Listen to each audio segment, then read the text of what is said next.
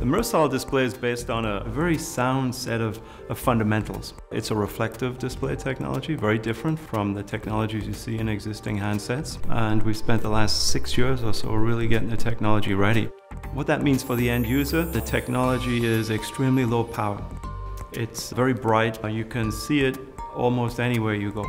You can see it at the beach, you can see it at the pool, you can work it in your office. And of course it's very fast, so it can do video. I think this technology is going to change the way we use and interact with mobile devices. I think it's going to revolutionize the mobile industry.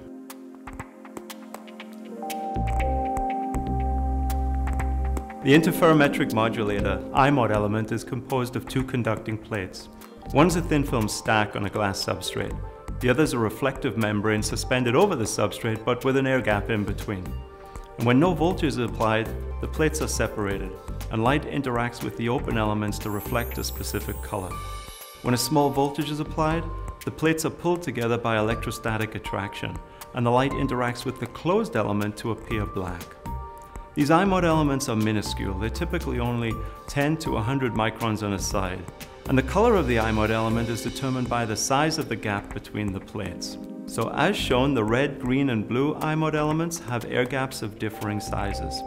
By manipulating each pixel, a wide spectrum of color generation is possible. To create a flat panel display, a large array of iMod elements are fabricated in the desired format and packaged.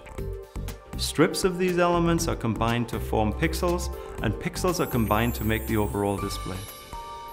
Well, imagine a device where you could have the benefits of the e-reader coupled with the benefits of the handset and the disadvantages of neither. That's really what mirasol promises, and that has the potential to really change the way we interact with our mobile devices.